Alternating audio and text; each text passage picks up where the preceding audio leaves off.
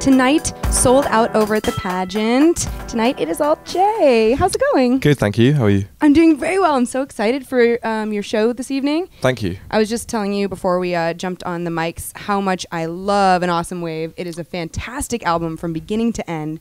And so personally, you know, as DJs, we listen to a lot of music, and of course, alternative rock is my favorite. But every time I hear Breeze Blocks, and finally when we started moving on to the other singles, I'm like, yes, I just can't wait. I'm like waiting for If It's Pleasure to come out. I'm like, is this going to be the third single? Is it going to be? Oh, great. So I'm really excited to see you guys tonight.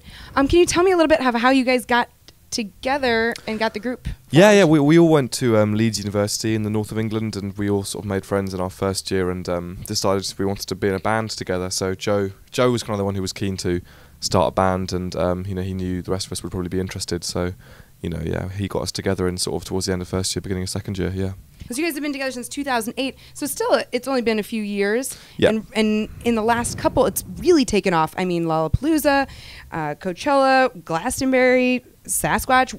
What haven't you guys done? I mean, what's been a highlight for you since things have really picked up? I think, yeah, doing festivals is always a real highlight because they're, you know, experienced by so many people and places that, you know, festivals are things you've heard of, and they're always fun events. So getting to play at some big ones like Sasquatch and Coachella and then Glastonbury in the UK has been huge highlights of this year.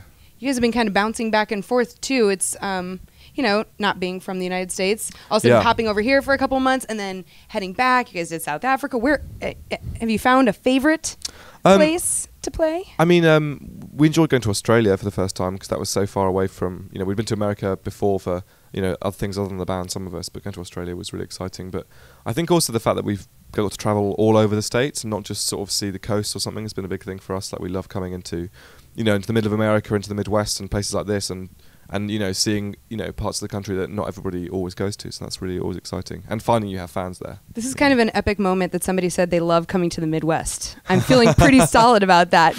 Like, I really like visiting Australia, and then St. Louis is really a good place. Well, yeah, it's been, you know, this part of the country, I think particularly, has been really great for us. You know, we've got lots of fans here, and that's, so we love that. Well, a lot of your songs have been featured on television shows and such, and I was watching Silver Linings Playbook recently, and then I was like, this song, this Buffalo song, this is Alt-J. So you guys wrote and produced that specifically for the film, is that correct? Yeah, exactly. Yeah. It was, yeah. So that was sometime late last year. Yeah. Is that something you see yourselves doing more in the future? I mean, there's a lot of artists, M83, and obviously Trent Reznor of Nine Inch Nails, that have really worked into getting into scores and film work. Is that something you guys? Yeah, I mean, like, this year, after Silver Linings Playbook, we've worked on 2 other film score projects. So, you know, one was pretty full on, like composing all the music for a film, and the other was much more, you know, more of a segment for sort of a nature film. But yeah, it's something that really interests us, and we've always been interested in doing it. So now having the opportunity and the platform to do that from is great. Is there a certain film director you'd love to work with? If you could pick one,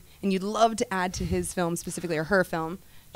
Probably Shane Meadows, who's a UK filmmaker who made a film called This Is England, which was quite well known. Or he's made lots of films, but, you know, they're all quite indie. A lot of them are quite indie, but he's one of all of our favourite directors. I was hopeful there was somebody I knew and I could call them and make it happen, but I don't know if that's going to be possible.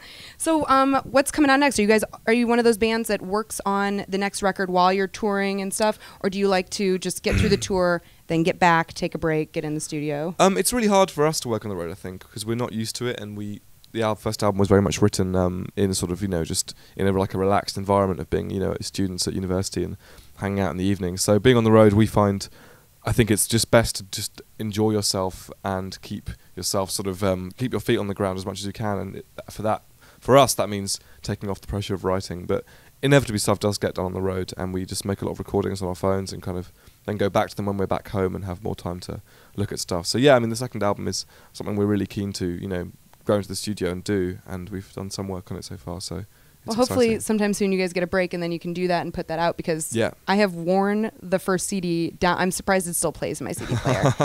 I also just admitted that I use the CD player, so that's where we're at. Yeah, what's that? Thank you so much for stopping by tonight. It is sold out. You guys are one of the first of our 7 shows to sell out, so the crowd is really going to be excited to see you. Brilliant. Thank you so much for taking some time to stop by. I know you got probably a pre-show ritual of some sort going on. Anything before you guys go on? Chanting, I tend to dancing. take some Red Bull and then make it flat so I can drink it and not burp on stage. That's amazing. It's true. And How never does that said that in an happen? interview before, so that's an exclusive. That's brilliant. I pour it from cup to cup for about 5-10 minutes. Really? Yeah. I'm going to start doing that. I, embarrassingly enough, have coughed, sneezed, and burped on the radio because it Yeah. happens that I'm just talking. And it's always embarrassing for me, but now I know. Don't drink fizzy drinks. Thank you so much. Alt-J, we are backstage at Ho Ho Show 2013. Cannot wait to see you guys. Thank you so much. Thanks a lot for having me. Boom, cheap pleasure.